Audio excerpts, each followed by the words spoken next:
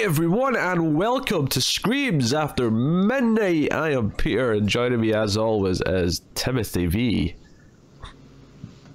That's great for the audio people, Tim.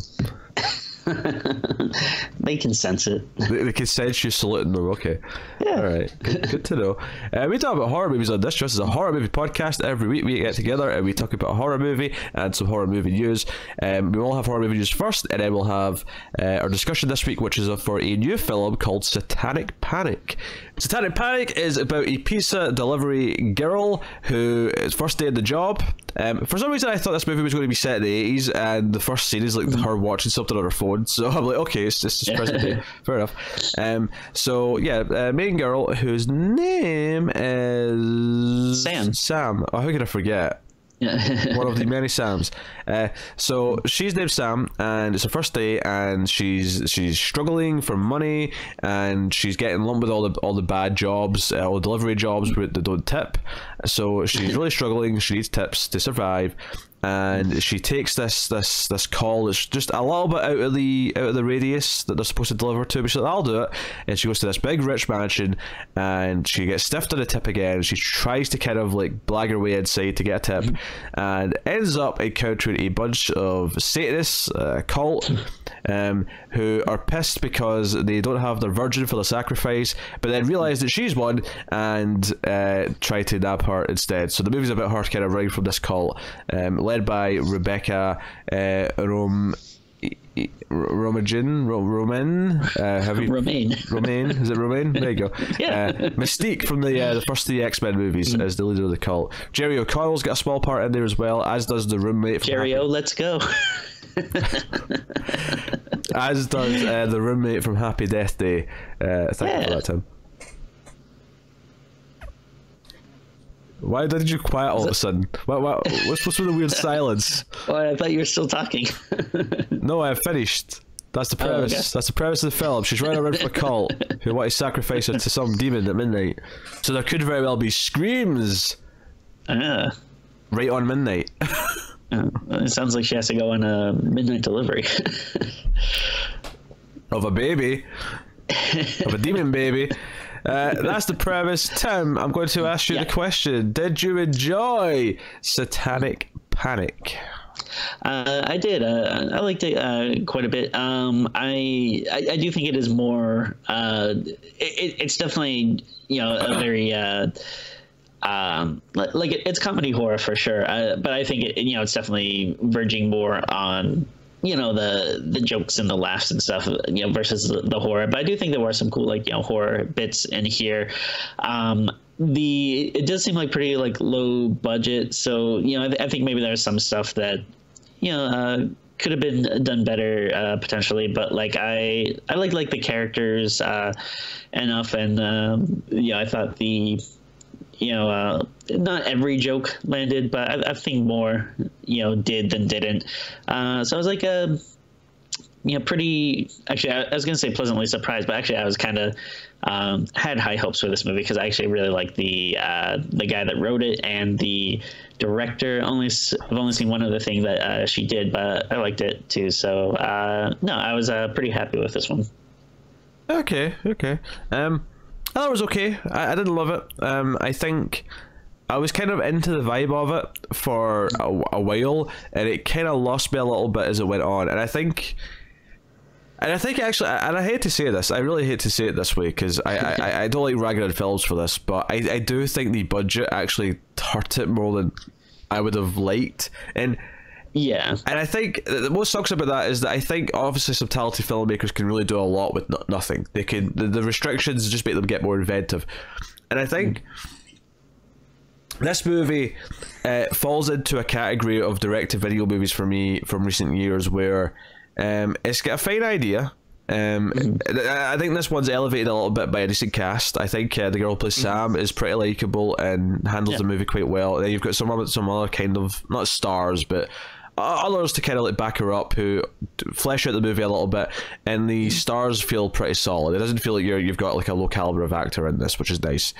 Yeah, but it looks like a TV show. Yeah, it does. It looks like a TV show the whole time, and that would be okay if the action itself, if the plot itself was kind of always doing stuff to keep me excited and interested and whatever. I do think though about halfway through the movie though it kind of really, I don't want to say slows down, but there's a point where the characters are just kind of sitting in the house discussing what they should do, and that part of the movie feels like it lasts like a good big chunk in the middle. So the pacing for me kind of started to really wane by that point. And a couple of the horror moments, I felt the budget kind of effect. There's a scene with a bed sheet, I'll just say, where it felt so simple and ineffective because it was just kind of silly and not as like over the top as I feel like it should have been. You know, it should have been like an Evil Dead scene almost. It should have been like wacky and like, you know, ridiculous. And it didn't really ever get to that level. It just kind of felt like it was okay. All right, that's what you could do. You could do. So I think it's held back by a few things. I think it didn't feel like it got as ridiculous as it should have. There's a couple of things that are kind of ridiculous, but I never quite got there. And the thing that's probably the most ridiculous in the movie is something that I saw be more ridiculous recently in another film. If you've ever seen Tetsuo the Iron Man, I'll be bringing that up when I talk about certain spoilers. So it's not bad. It's not a bad movie by any means. It's kind of middle of the road, but ultimately I felt kind of uninspired by the end of it. I was kind of like, okay, that existed. It was fine. Good cast. Yeah, I think I'm more positive than you, but I wouldn't necessarily like disagree. I definitely did like it, but yeah, there were some faults, and I think the big one, like you said, is just it doesn't look great. Like it doesn't look bad, but like you said, there is a very obvious quality difference versus like other movies that you watch. And I agree with you. Like I do feel bad complaining about it, but it is something that is kind of noticeable in this. But yeah, I felt guilty. Like 2/3 out of the movie, when I realized it was kind of bugging me, I felt guilty for caring about it. But I was like, like, you know, it looks like a TV show the whole time. It really does. And not that there's anything wrong with a TV show, but like TV has a lot of other benefits that movies don't have to kind of make up for it. Because they get to do this long forms thing where you really care about the characters and so on and so on. A movie like this doesn't have that. A movie like this has 90 minutes to tell its whole story and be fun and be engaging. And it is fun and engaging at certain points, it is, but... and I kind of kept thinking about how so it's written by this guy Grady Hendrix, who's a horror author, and I really like his books, and like a lot of the dialogue felt like the kind of like the snappy like witty stuff that he would write, but I couldn't help but think like, yeah, some of this stuff might work a little better in a book than in a movie. Like, like sometimes when people like say stuff like it's like too fast and too clever that it doesn't necessarily like feel like authentic. There's like some stuff here and there, which I don't know, maybe kind of might feel like a weird thing to say, but I mean, I'm a Joss Whedon fan, so I don't mind snapping witty dialogue. Yeah, I mean, maybe sometimes it might depend on like the person that's delivering it or something. But yeah, I don't know. I feel bad. I feel like I'm probably being too negative because I still had like a lot of fun with it, and I thought it went by like pretty quick. Like maybe there's like a little bit of a lull in the middle, like you're talking about, like when they're kind of in the house, like that probably could have been sped up a little bit, but I mean otherwise there definitely wasn't any point during the movie that I was bored or anything, and I really do like the main character. I thought she did like a good job of moving the story along, and I mean maybe might have been some instances where maybe she could have been like a little more proactive, or maybe people could have stopped for a second to try to gauge what's going on a little bit better. But it's still a lot of fun, I think. Yeah, I think she's the best thing about the movie. The cast in general are the best thing about the movie. I think they really carry it, and it's kind of a testament, because with a lot of horror movies, like sometimes the acting doesn't even need to be that great necessarily, where I'll get into it because it's goofy, or I'll get into it because the filmmaking is just that good. But the filmmaking here is not anything notable or special. It's not really doing anything. Like I say, it looks like a TV show, and which I think is more of a problem now than it ever has been, because TV shows are starting to look really good. Some of them, like not all of them, but if you're watching like Mindhunter on Netflix, or you're watching I know there's a lot of good looking TV shows now that are looking more cinematic than movies do, and it kind of sticks out. And I think it's just one of these things where, like, even movies in the 80s that like did kind of have this like low budget feel to them, they still, like, because of the way movies were made, they still ended up looking more like movies than TV shows. They just did. Whereas now a lot of these direct to VOD stuff, because they're made the same way that TV shows are made, and they end up having this kind of feel to them. It really takes a director to sort of go out their way to give it, like, and a cinematographer to go out their way to give it its unique look and feel. But it's not bad though. I don't want to sound too harsh on it, because I think it's a fine time. I think it's an easy 90-minute watch that you'll probably get some chuckles out of, but it's not one that I'm going to find that memorable. It's not one that I'm going to be like, top 10 of the year at the end of the year, where I'm like, yeah, this has to be on there, kind of thing. Yeah, I think essentially I did end up liking it. I was, again, from the people that were involved, who I like a lot, I was kind of hoping to love it, and I can't really go that far, unfortunately, but still not bad though. Like, I'm glad that I didn't hate it, for sure. Yeah, well, I mean, that's always good. So yeah, I guess we'll go spoilers then. We'll go into spoilers. But before I start that section, I will tell you about patreon.com/MailFuzzTV, where you can support us. You can support us financially for as little as $1 per month, and as part of that $1, you get an exclusive bonus episode every month from us on Screams After Midnight. Although next month, on the October Thon, you get 4. You get 4 total bonus episodes. So that's a special thing for October. So please do. Go over there and have a look. You also get bonus episodes for other shows that we do on MailFuzz TV, such as the sci-fi movie podcast, The Ace, and some other stuff. Then you get voted stuff at the $5 tier, and then there's higher tiers. So go have a look and see if you're interested in any of that and want to keep the show coming and support all the content we do. But yeah, so full spoilers for Satanic Panic from henceforth. So I was a little bit worried actually with the opening scene, because the opening scene is this POV shot where it's later on it's Romijn's character, Danica, who's the leader of the cult. She comes home to her big fancy house, and she hears like sex noises, and she goes up, and the movie tries to play it like, oh, maybe someone's been hurt. And every time a movie tries to do this, it's always like, no, I know they're having sex. It's like really obvious. Yeah. It would actually be more of a shocking twist if they were actually being hurt. Like, I'd have actually been, oh, that actually has been like, tortured or whatever.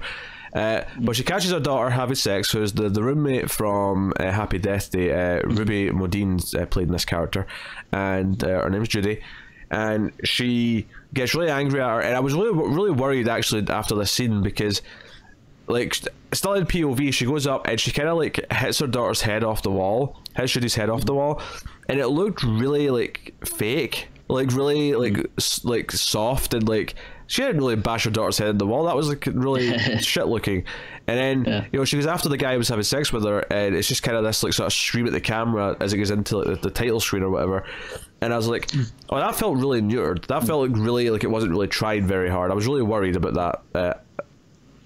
From that point, and I don't think it lived up to my fears from that opening scene, but it felt it really stuck out to me during that opening scene. That's funny. I completely forgot about that opening scene. I was like, until you started bringing it up, I was like, oh yeah, I forgot that happened. Because then we get introduced to Sam, we get introduced to the pizza place, and we get a little montage of her delivering her pizzas to old lady who gives her a cardigan for a tip, and a guy who makes her move a couch with him, and then just tips her with a coupon that's out of date. Yeah. So that's important. She's at this fraternity, and so her name's Sam, and then the guy asks her like, "Oh, what's your name?" She's like, "Sam." He's like, "Oh, my Sam's too." And so he's like, "Oh, you gotta help me move this couch because it's the rule of the Sams or whatever, where basically when someone named Sam needs a helping hand, you have to help them." Which just comes into play later. But yes, very neatly set up. Yes, but she ends up taking this job to go to the big mansion, and because she was told this story by the other piece of guy that he once went out here and had to kind of like they get stiffed in the tip, but there was like an orgy going on, so he passed around the hat for a tip and made quite a lot of money. So she kind of like fights her way back in, actually sneaks into the house, illegally breaks into the house, might we add. But when she gets to the people, basically they're not paying attention to her. They're just like listening to Danica like spout or oh, tonight we'll praise Satan and yada yada yada. Yeah, and I just want to mention here, I've worked in the customer service industry for many a year, and I do find that rich people often are the cheapest, which is really infuriating. Like when you see someone that like a rich person that like doesn't tip, or they'll give like a couple of bucks on like $100 meal or something, when they know they could easily afford much more. That does infuriate me. Good to know, Tim. Just saying. Good to know. So we have that scene was kind of funny to me because they're not really paying attention to her, but she doesn't really react either, because I thought she's this speech is going on for a while and it ends with saying and praise Satan. Up until that point she has no idea what they're talking about, and there's not much of a reaction to it. I really thought that when she said and praise Satan at the end, it was going to be a spot where she was like, wait, what did she just say? What's happening? Yeah. What's going on? But they start questioning her, and when they ask if she's a virgin, she just kind of like goes, "That's very personal. She's a virgin. Get her." Like that's kind of the moment. And then she wakes up after being passed out for a while with Jerry O'Connell, this is his one and only scene in the movie. He's got one scene where he tries to save her life by having sex with her. He licks her in the face and says, "I'm trying to save your life. Let me be a hero," and licks her in the face. It's disturbing in a silly kind of way. Yeah, it's like obviously in the there's a context that it's that's very gross and creepy, but I think it works here since he's kind of like an over the top character, and she does get like the best of him, like she kind of like face palms him, and he starts bleeding and stuff. So it's I thought it was pretty funny. And then obviously he gets he's a piece of shit and ends up getting what's coming to him. But I thought that was the one thing I thought was maybe like a little weird here, though, is that his name is also Sam, which I feel like okay, so you had the whole thing in the beginning with the code of the Sams, and so I thought it was going to come into play here, or she was going to try to use that, which she doesn't, and then I feel like it's obviously she ends up using it later in the film. Well, she actually does briefly try to use it. What does she say? I don't. She actually says rule of Sam's, and he's just kind of confused, and she just kind of moves on. She just says, "Oh, I guess that didn't work." I didn't really remember mentioning it at this point, but I think it feels like a. I think it's meant to be the rule of threes. You hear it first time, and then this is the second time you hear it briefly, and then the third time is where it actually comes into play. I guess it just, I don't know, it kind of felt like unnecessary. Or maybe I was expecting too much of it for this year, but otherwise, though, it's Jerry O'Connell in his underwear, which, hey, that's it's never a bad thing. Or it's always a bad thing. But he ends up shooting himself in the neck because he tries to shoot her when she's. Oh, yeah. Which is trying to use her phone. I thought that was actually pretty funny. Yeah, and he gets really mad at her, and he tries to shoot her, and it doesn't go off. So he kind of turns it around to look at something, and he tries to pull the trigger while he's pointing at himself like an idiot, and shoots himself in the neck. Which leads to after she runs off and the cult come in, Danica like puts her hand in his bullet wound and gets all the way in, like she's fisting him, and then eventually pulls out his heart, which is glowing. And that gets cooked and turns into like a little beast.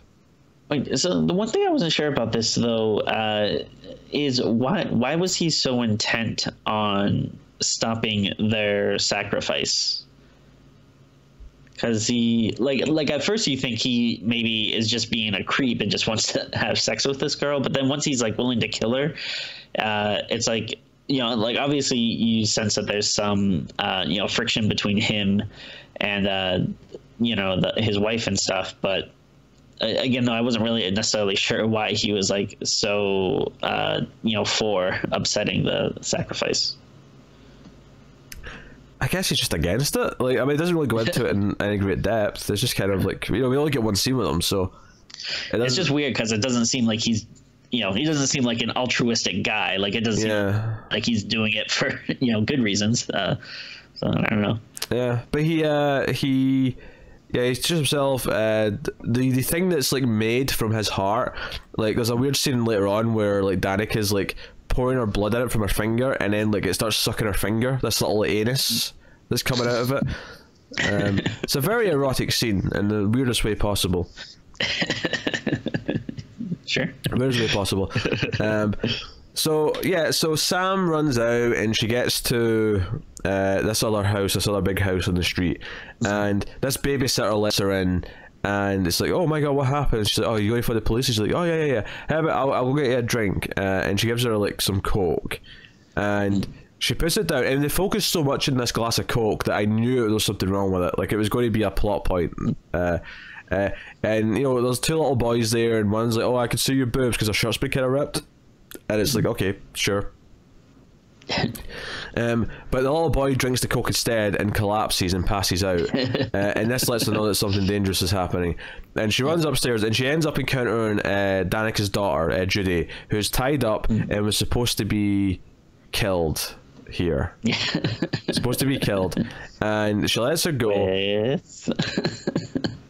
But this is where we get the big drill dick, or the drildo as Judy calls it. Kildo, sorry, yes, the Kildo. So this is a big sort of metal kind of drill piece sort of thing that's been worn like a strap on that they're planning to kill the Judy with, but of course Sam just kind of lucks out when she's trying to dodge them, and she ends up like, because there's two sisters here, she ends up killing her own sister, and then when she runs to go and she's still got her sister on the drill bit, but when she runs to go and kill Sam moves out of the way and the drill goes into the wall, hits some electrical wiring and electrocutes her, so they're both like sort of like on the wall dead, skewered on this drill bit. Which sounds like hilarious, and it kind of is to a point, but I will say this is an odd complaint again, this just goes back to it feeling a little cheap, is the drill bit felt too clean to me. It felt too like shiny and like, or not even shiny, just like... Yeah, it's, in concept this is like, it sounds really cool and funny, but I feel like, probably because of the budget they were working with, they couldn't do too much with it, so you don't even see it that often. Like, you kind of get like, the one big shot of it, and then, the rest I feel like is usually, you'll see maybe like little like close-ups of it and here and there or whatever, or like a, kind of a, shot of it through the, the other girl's like chest, and you just kind of see the little tip coming out. So like I think it's this kind of stuff here that like when you're watching the movie, it's a shame, because it's like, oh, like this is really, this is like, could be a cool, funny idea, but it seems like, they're just like a little limited with like how much they could actually do with it. Yeah.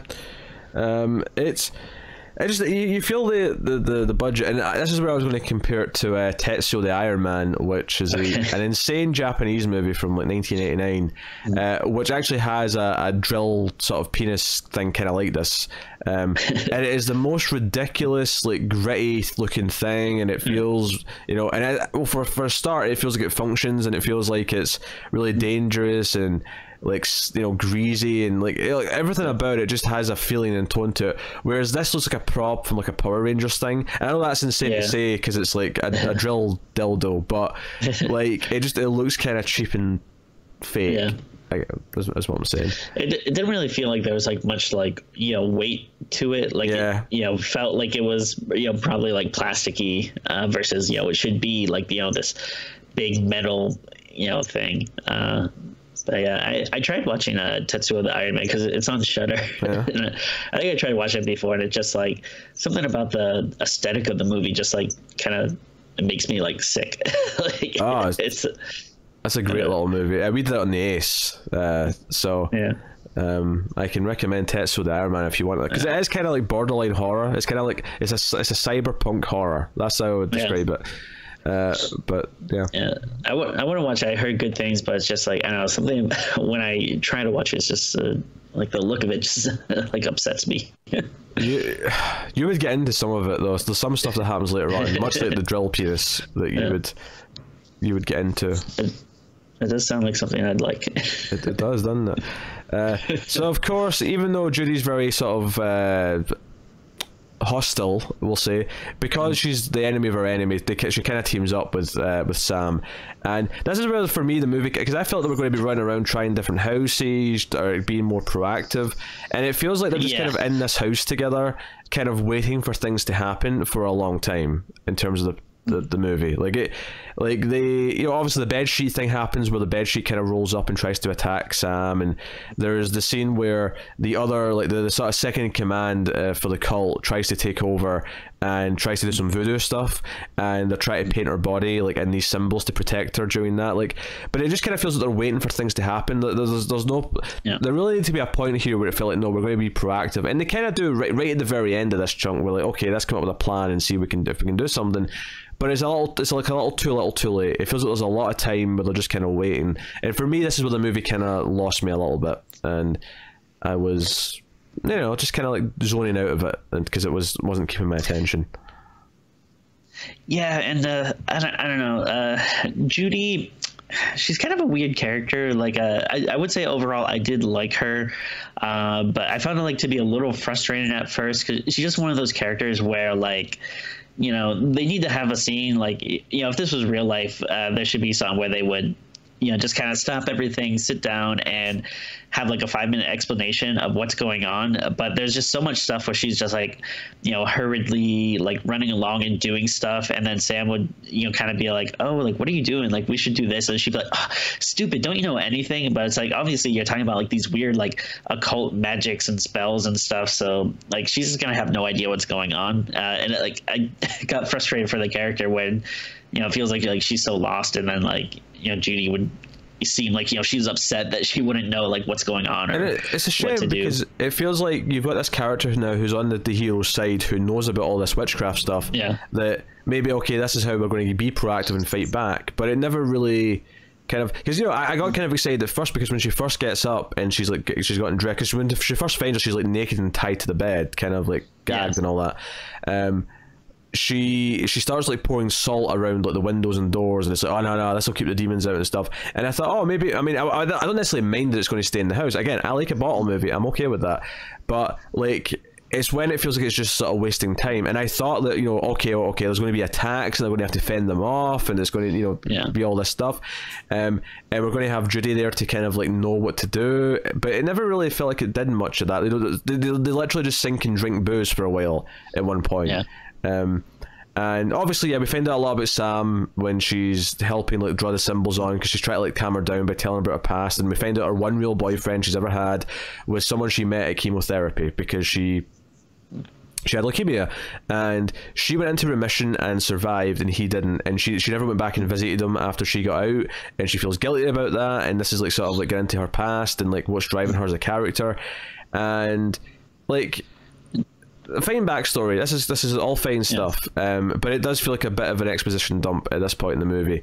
I did like this stuff. I guess it is a little out of place, but I did like what the backstory ended up being, and it kind of explains some stuff we had earlier. At the beginning of the movie, she was playing this video of her singing this song about Australia, and she has this, when she gets stressed out, she has this thing she does where she kind of closes her eyes and just keeps repeating two fuzzy bunnies, which you find out the backstory of that, and then that comes into play later, because the movie because I think the movie's supposed to be about her kind of coming out of her shell and actually be willing to fight for herself, and not be scared, and that is a fine plot to have, and it's a fine premise for the character's arc to be.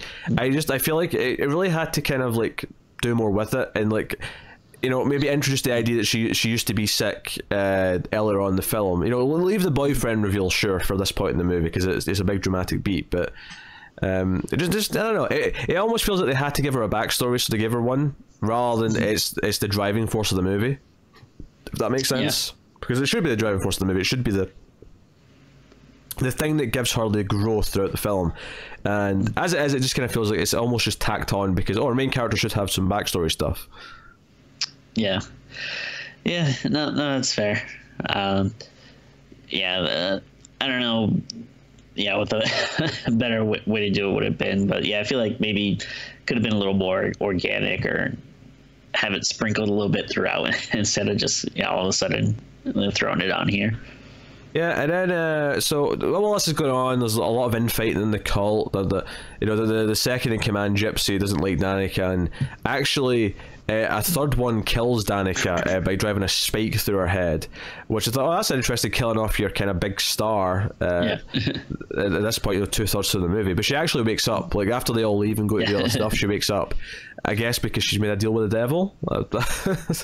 Yeah, I assumed it was some type of magic or demon thing. I don't know if we ever do we ever actually find out exactly what their the cult's deal is. Like I assume it's just basically they just want to be rich and powerful pretty much, so that's why they sacrifice and do these magics. But I don't know if there was more to that, or if that's really just basically all there is. I think that's all we ever really get is that. But yes, I don't know, but so ultimately come midnight they know they're going to be coming after them, and they lure them in.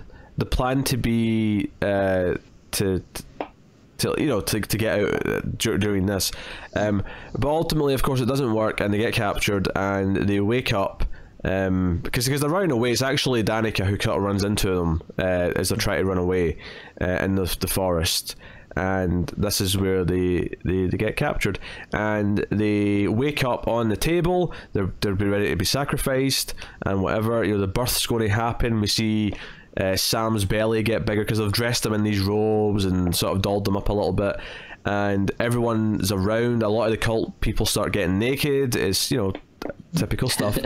And it turns out, so there's this little girl that we've seen a few times in the film. At the start of the movie, we see her on the sidewalk, kind of doing her Freddy Krueger dance, and we see her a couple of times throughout the film. I think when Sam first drives to the mansion, we see her on the street, and it turns out that this little girl is Samizel, the demon that has been born, and everyone disappears and Sam looks normal again. And worth mentioning that during this, Judy got her throat slit by her mother, so she's dead now. I'll casually just add that on. But she basically, this demon's like, oh, I'm going to kill them all, and I like you though, Sam, so I'll kill you quick. And this is where Sam uses the son of Sam, not the son of Sam, sorry, the rule of Sam's to get. It's like, hey, I'm Sam and you're Sam, and you don't like breaking the rules, do you? And she's like, oh, fine, you can go. So she leaves, and then we sort of see that all the people are still there, because they were gone for a bit during this scene where the entire yard is empty. But then they all come back, and we see that they're all actually there and still having sex, but now they're dying and they're getting killed and whatever. Yeah. The demon's just killing them all. So I bet they're glad they raised this demon. Yeah, well, yeah, in the whole thing is. Well, it wasn't the demon that they were trying to raise. When they kill one of the people, there's a salt outline or whatever, and their hand kind of scrapes some of it off. Because Danica kills Gypsy for betrayal essentially, and as she dies, her hand kind of scrapes the circle of salt. So instead of the demon they wanted, because I think the demon they wanted was Bethiesel or something like that, or. Yeah, it's basically I think they were saying the demon of wealth or something like that. And then so he was supposed to come, but then I guess with that barrier broken or whatever, Sam Ziesel or whatever ends up coming. And then like you said, she was talking about how there's rules and there's certain levels of demons, and you can't summon that guy first. So. She's all pissed and stuff, but then that's cool because then it sets up okay, so she's a rule follower, so then that helps with the rule of the Sams. But I thought this stuff was all pretty good. Again, you see the demon kind of walking around, and I thought he looked pretty cool. Again, obviously, I'm assuming. Probably budget stuff, they probably couldn't do too much with them because you don't really see a ton, but the little glimpses here and there I thought looked cool. Yeah, and then so Sam gets away and she sort of like quits her job and drives off into the sunset, basically. Although there is one scene that I've glossed over that we really should go back and talk about, is when the guy that works at the pizza place, who's kind of into her and is trying to like get her to date him, he's called over by Danica under the pretense of her wanting a hot pizza dude.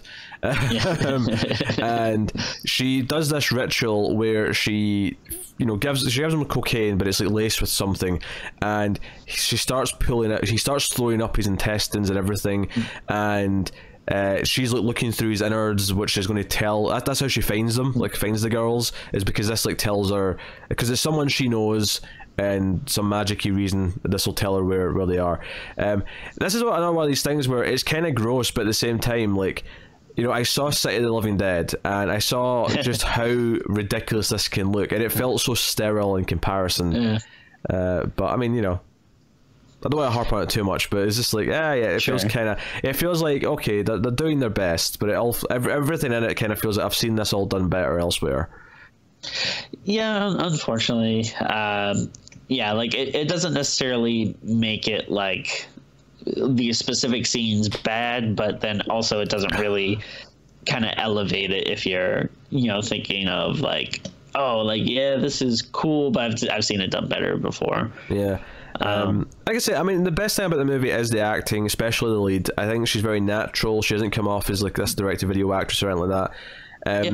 She carries the movie. It's just a shame that it doesn't quite ever live up to, because I remember when I first heard about this premise, I thought, oh, a pizza delivery girl, cults after, it's horror comedy. I was like, oh, this sounds like a lot of fun. The title's great. I mean, the title's really good, but it just, I don't know, it feels a little bit lukewarm kind of throughout for me. Sure. So that's kind of disappointing, but not like the worst thing ever either by any means. It's an okay watch. Yeah, I mean, I liked it a little better, but again, not gonna like fully disagree. Like, I think it's good, but unfortunately, I do think see a little bit of the potential of where, like, oh, this could have been like a lot better, and maybe like a new kind of like little cult classic thing versus like okay, this was good, but maybe not something I'm like gonna super stick with you like for a long time or anything. I think there's a lot of these VOD movies that we want to feel that way about, and they end up being disappointing. That said, this is still much better than Slice, so give it that. Oh, without a doubt. Compare it to another VOD pizza themed movie. Yeah, much better than Slice. Still the second best story about a horror story about a pizza delivery driver this year, but what was the first? Still really good though. Oh, well, that would be Goatman in the Midnight Delivery, of course. Oh, I thought you were talking about a movie. Oh, yes. Tim's comic book. Hey, don't think I didn't notice that horror pizza delivery drivers are in. Of course I had this premise much longer than any of these people did. But no, it's still I gotta say, I would have liked to maybe have seen some of those pizzas at some point though. I feel like never really got a good look of what kind of pizza that we're dealing with. And I was excited to see her boss at the pizza place, who I believe was the guy that was in a movie that we didn't review, but that I liked, which was the Last Puppet Master movie. We have to do the whole franchise. We'll get there. There was like 10 of those damn things. Gee, I think it's more than that. There's at least 10. There's that's another one of those ones where it's like, there's a lot, but I think you still get surprised when you're like, wait a minute, there's that many. Oh boy. Yep. I guess we need to rate the movie, Tim. I think that's what's left for us to do. Yeah. What are you giving it? I think I'm gonna give it a 7. I think it's good. Unfortunately, could have been better. But also too, I do think it is a bit more comedy than horror, and a lot of the comedy stuff did work for me. So I don't know, maybe I'd be a little more disappointed if I was looking at it maybe more from a horror angle. But no, I was happy, but I wasn't blown away, unfortunately, like I was hoping to be. Did you give it a number? 7. Oh, okay. Okay, I missed that small part of your rating there. I am going to go with a 5.5. I think cast are likable. I don't want to be too mean to it, but ultimately it left me just kind of feeling kind of like it felt like a lot like a Netflix movie, where at the end of it I was like, you know, it did its thing, but ultimately felt like it was just kind of like just skirting the line of what it actually wants to do, as opposed to really doing it. I think budget's part of that problem, but I think I don't want to just say that though in blanket, because I feel like, you know, some directors can take the budget this probably had and focus it better into what they want to achieve. So, you know, I don't want to just blame it on that on its own, but. Oh yeah, and then we've seen stuff with like super low budgets that are, you know, amazing. Like some of the, maybe like some, like I would probably even argue like a lot of our, you know, favorite movies we're working on with like, you know, not a lot of money. So it's yeah, you know, I don't want to say that necessarily, you know, as a bad thing, but you know, unfortunately there are certain movies where it shows a little bit more than others. And I like you said, I think obviously I don't know the finer techniques that go into making a movie, but you know, something about like, you know, some low budget thing that was made in the 80s where it still looks like a movie versus how they do stuff now. I don't know if it's like a digital thing versus a film thing. I think that's part of it, because I think film looks better, generally speaking. Without a doubt. Yeah. I think it forces the lighting to be a certain way, and it, like, I think a lot of this digital stuff now looks the same, unless you have directors and cinematographers who are going out their way to make it look good, and that's kind of a problem. Part of, you know, and then if you don't have a style on top of that, then you do end up looking like a TV show, and I think. Yeah, part of it may just be that so many more people are getting into filmmaking because it's easier to get into because of all this digital technology that's available as a consumer. I don't know. The bar for entry used to be so high that anyone who got to a certain point making movies, like, I don't know, not that there weren't bad directors back in the day, because there were, but I don't know. Like, it's just like I feel like a low budget movie from like the 70s and the 80s. Tends to end up looking a lot better and have a lot more charm than a low budget movie from today. And I don't know if that's just, you know, us being old men and like, movies look better in our day, even though I wasn't alive during the period I'm talking about. But, you know, that's what it is. So 5.5, so a lot about lukewarm for me. Not a bad time, but probably nothing I'm ever going to want to watch again, or anything that I'm ever going to be like, oh, you have to watch Satanic Panic. It's, you know, it's fine. So there you go. That's Satanic Panic. That has been this episode of Screams After Midnight. But yeah, so go to Patreon. You can support us that way. You can support us other ways, such as rating the podcast on your Apple Podcast app or wherever else you listen to it. 5 stars helps us out a lot, makes more people find the show. And then you can also, of course, like, subscribe, let us know what you thought of the movie in the comments. Get us on Twitter at Screams Midnight. All these things are all good. Go do one or all of them, please. So that has been us. That has been Screams After Midnight. That has been Satanic Panic. Hopefully you had fun. We will see you next time. We're getting very close to October, guys, so brace yourself. But keep watching scary movies, and we will see you next time.